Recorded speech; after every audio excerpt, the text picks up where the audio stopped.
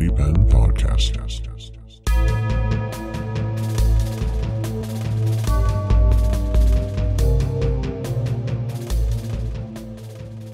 Chapter 7. Some Kind of Animal. Joe woke up naked and on the floor. Bewildered, he sat upright and unsteadily scanned the messy room. Killtits was propped up in his bed, watching something incredibly violent on the last remaining unbroken TV in the apartment. The sounds of modern warfare filled the room. To Joe, it felt ominous. "What happened? You slept too long is what happened, and now I'm hungry," she barked. "Go make me another pea butter Witch of the Sands."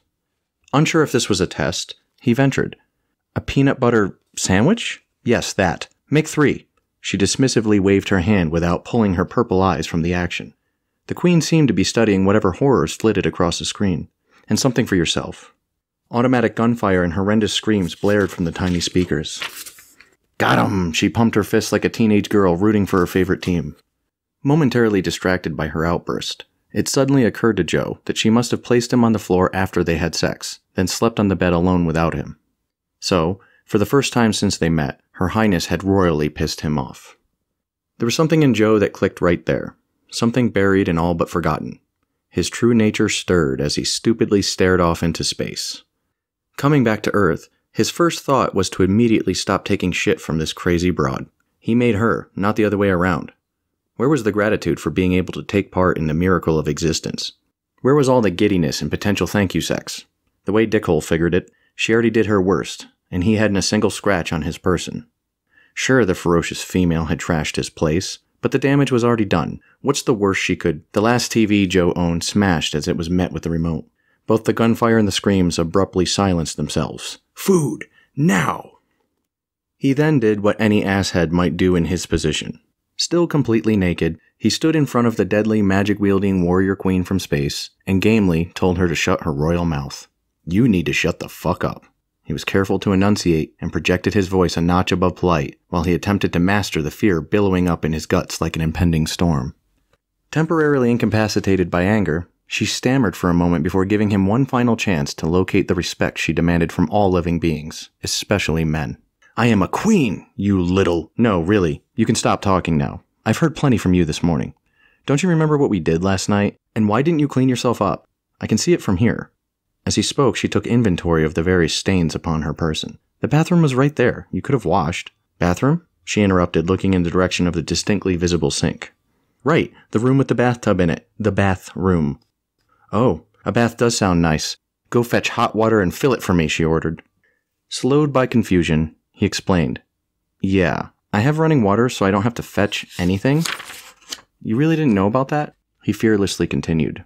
"Haven't you had to pee this whole time?" Unsure of the answer he was looking for, she admitted, "I did think it was strange you didn't have a pot in your bedchambers." She shrugged her toned shoulders. "Most do." As she said it, Joe's eyes were drawn to the dark spot on the wall where Killtits had obviously urinated during the night. There was a sizable puddle on the floor as well. Forgetting all traces of protocol, he raised his voice at her for the first time. "The toilet was right there. Even if you did think you needed a pot to piss in, why didn't you fucking go get one in the kitchen?" She looked baffled. "I'm a queen. I don't frequent kitchens." "That's a lot of piss." She shrugged again. "That's how much I piss." Joe threw his hands up and his eyes squinted themselves into the most patronizing look his face could produce on short notice when he finally crossed the line with her. "The fuck is wrong with you? Who does that? What are you, some kind of animal?" Her sword was out before he could tuck his away, and to Joe's complete horror, he merely watched in slow motion as the blade contacted the tip of his penis.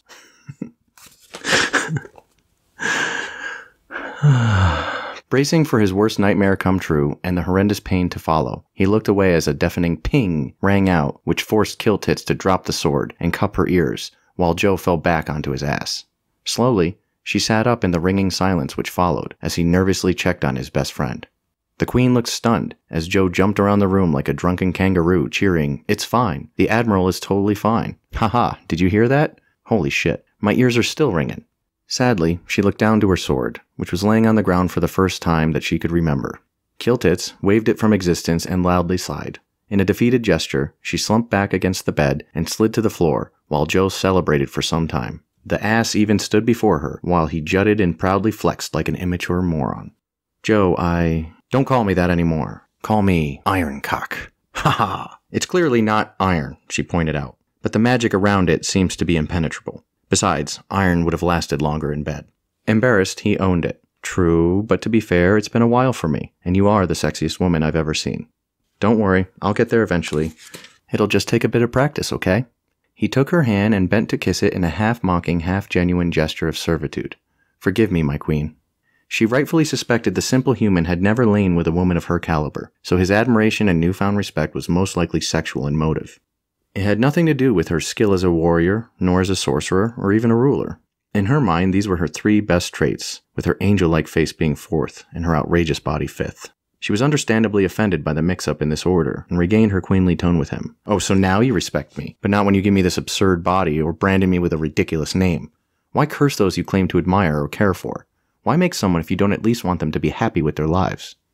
Not really hearing her, Joe jumped onto the bed, and gently dragged the bridge of his nose along her belly. Of course I want you to be happy, sweetheart, he cooed. You're the queen for a reason. Not to toot my own horn or anything, but I think you were designed... He pushed his forehead up and smushed it into her underboob. Perfectly. From under her breast, he smiled up at her like a raging imbecile. Childish as he was, the queen found something about him to be mildly entertaining. On some level, she even appreciated the way he looked at her. And if she was being honest with herself, the feeling of his hands on her skin wasn't too terrible either.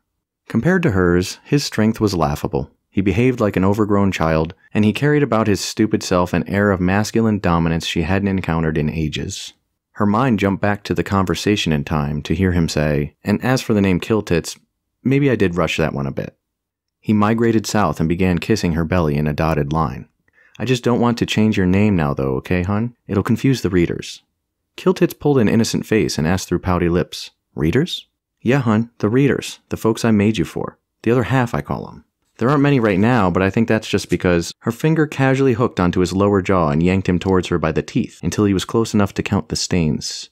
Begin to make sense, or I will spend the rest of the day figuring out a way to harm you. You're a character in a story I'm writing, he garbled. People read about you. Well, now I'm in your world. She let go of his jaw. Okay, what's your point, bub? Who's writing you, Joe? Are these readers also reading about you since I'm here now? He pulled a contorted face at the question.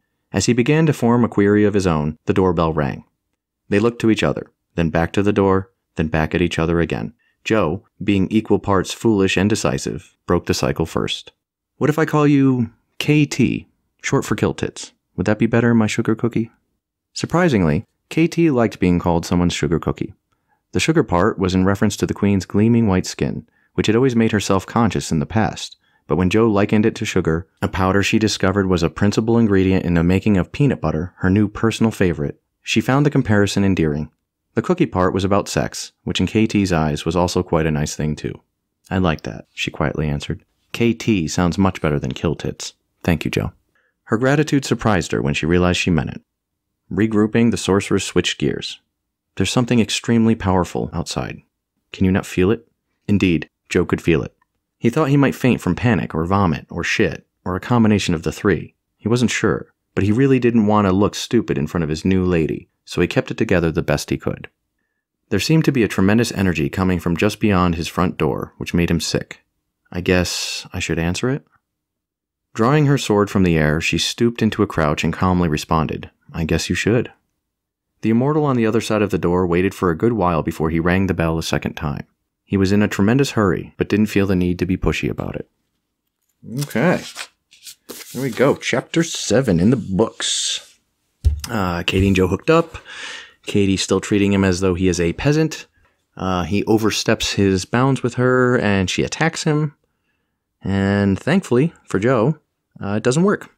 She's unable to harm him. So that's where we're at right now. We're at chapter 8 of Unkillable Joe. Chapter 8.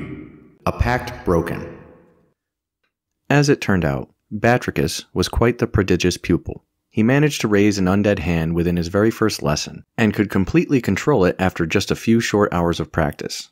The dusty demon was astonished at the achievement, but made no mention of it. His student was a natural, so what was there to say? Fear ran its fingers down his very, very old spine. There was something about this bite-sized battle mage that felt dangerous. Not only that, the snake bites on the frog's sides were already visibly healed. The skeleton took note. This was no ordinary frog indeed. The connected pile of bones realized the amphibian's regeneration abilities were unlike any creature he had ever seen before. As interesting as he found the physical anomalies of the hairy frog to be, it was the intense focus and unbreakable concentration of Batrachus which fascinated him most. The fledgling necromancer was learning at an unbelievable rate. He never requested a single break either. It was as if some unseen force was somehow driving him through the study of dark magic. The damp and timeless feeling of the cave came alive with an electric charge of sound and possibility. To the local residents, Batrachus's training sounded much like the music of battle, but to those passing through, it was more like a warning to move faster. Something significant happened that day. The skeleton could feel it in his bones. It was during the lesson where he showed the frog how to launch shards of sharp bone from any natural surface, that he saw something even he couldn't comprehend. The ancient just explained to his student that one had to mutter a code word representing an incantation in order to cast the spell. This, he pointed out, needed to be repeated each time. One mutter would produce only one shard, so it behooved a combat mage to learn how to speak quickly and to look after his vocal cords well, for a wizard's voice was his lifeline in battle. Aim also helped, he added, so it was important to keep a line of sight on the target. As Batrachus practiced this technique, the ancient quickly noticed his apprentice had stopped saying the words out loud and could silently cast the shards at will. More and more, bone slivers began to whiz and zip through the air as they were flying so fast that the interior of the cave rained white. A colony of bats took flight in an attempt to escape the terrible storm, but most were cut down by the tiny wizard's onslaught. Spatters of blood and bits of wings and little furry snouts showered and coated every exposed surface. The flurry continued to pummel the bones that lay on the ground until they were reduced to a powder-fine dust. All the while, the frog never made a sound, nor uttered one syllable. Flabbergasted, the demon saw his apprentice even shut his eyes. For a being who was rarely excited about anything, the living collection of bones was exhilarated beyond his usual limits. Within this small creature was a true unbridled power. Old Bonehead didn't know how it was possible, but he reasoned that with the right training, this frog could become one of the greatest necromancers who ever lived. Batrachus composed himself and calmly turned to his trainer. The demon was burning to know why he crushed the bones into dust with his last spell. They could have been useful if kept intact. Why did you...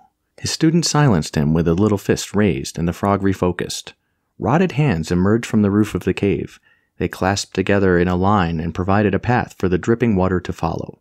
Batrachus slowly lowered his arm, and the final bony hand in the rotted chain tipped itself towards the ground. As the water came in contact with the bone dust, the soil sprung to life and glowed in a deep, toxic green. It only took a few drops for the powder to animate and absorb with a sharp hiss. The sludge fizzed and reacted, but after a short time the majority of the white talc was all but gone. Batrachus opened his eyes and casually explained, "By reusing the material, I can now repair the damaged pieces on the fly." How he knew this was anyone's guess, but it was beyond what the demon had taught him so far, and then some. At that, the unusual frog summoned a gleaming white arm, which immediately flew towards his teacher. The master countered with a conjured arm of his own. In comparison, it looked heavily decayed and thin, but it caught the bulging bicep midair and held it firmly in place. "Very good," he hissed in encouragement. That's when a much larger arm materialized. It was braided with heavy muscle and seemed to be free of all rot. The newcomer seized the smaller arm by the elbow, gave it a violent shake and snapped it into two parts, which wistfully fell to the floor. Without uttering a single syllable, Batrachus flicked his finger, and the dismembered limb launched itself forward and crashed into the wall near the skeleton's skull, leaving a round, frog-sized hole in the stone.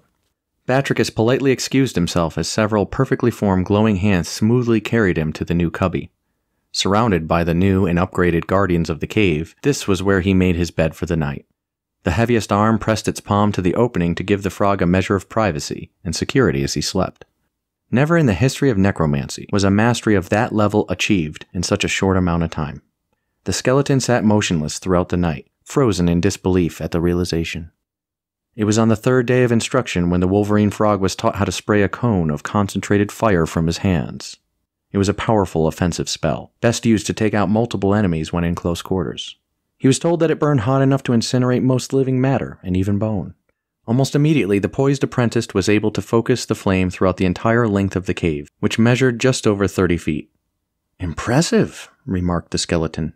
"I'm sure I could go farther. I'd like to try outside now." "And so you shall." The demon appeared to be in his own way smiling. "Your training is now complete." But the frog felt cheated. We've just started. There must be more you can teach me. I couldn't have learned it all that quickly. Ah, but I'm afraid you have. He bent forward with a loud crack. I've never known much about magic, but you insisted we trade my knowledge for your soul. You now know as much as I do, so... Anger welled up inside Batrachus. He could feel it in his little frog hands. The magic you've shown me is great, but in time I could have learned all of it on my own. He made a last attempt to reason with the morally bankrupt fiend. A few lessons can't be worth an entire soul. In this case, he extended a withered, fleshless arm to punctuate it. They were. The statement hung heavy in the air. I will take my payment eventually. The newly anointed summoner stiffened at this decree in a more formal attitude. He thanked the ancient for the lessons and for granting him temporary asylum from the snake.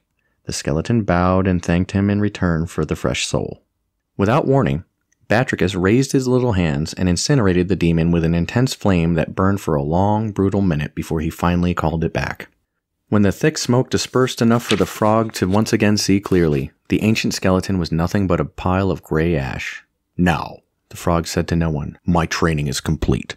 He gathered a few handfuls of the remains and fashioned himself a small pouch to put them in. Once it was affixed to his waist, he had a quick drink and prepared to exit the cave. The pact had been broken, but the fledgling summoner felt just fine about it and pushed the thought from his mind. After all, it was his soul to gamble with, and he refused to apologize for being victorious. Whew. Chapter 8. Chapter 8 done. Good God. So that's Batrachus, guys. That's a Wolverine frog who has taken temporary asylum from a snake in a cave where there seems to be a very old bone demon waiting for him. And rather than just quickly kill him, the bone demon becomes fascinated by him and ends up, the frog convinces him to teach him how to become a necromancer. So there you go. So Joe hooked up with Katie in 7, and they're having some issues there. And we find out that Katie's unable to kill Joe. And Batrachus has now murdered his teacher. So that's where we're at. Pretty crazy. But thank you guys for hanging out and following this along. You can purchase Unkillable Joe on Amazon in paperback. It is gorgeous. The cover is beautiful. Designed by my manager and lady, Lily Aurora. She did a fine job. I really love the cover of this book. I can't wait to have a whole bunch of little book babies on a shelf, and they all have pretty covers. This is going to be a great thing for me. So, again, thank you for hanging out. Thank you to everybody that's subscribed. Thank you for everyone that's liked, commented, and shared the podcast. You guys are amazing. If you're a creator, if you want to appear on the show, hit me up. And other than that, we will see you next time for chapters 9 and 10 of my book, Unkillable Joe, on the Muddy Pen Podcast.